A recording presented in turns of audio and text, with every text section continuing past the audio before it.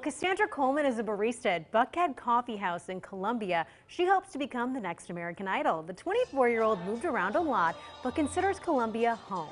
She spent countless nights preparing for this audition, both by practicing and by calming her nerves. She sees herself as a dark indie pop performer influenced by strong female artists. Now, Coleman says walking into the audition was a moment she will never forget, and she feels extremely blessed by this opportunity.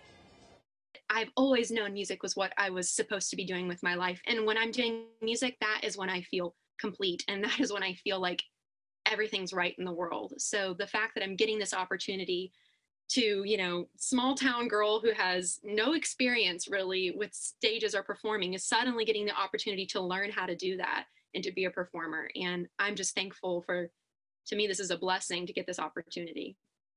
Now, the episode airs tonight from 7 to 9 o'clock on News 2. Head to WKRN.com to learn more about Cassandra's career. Mary?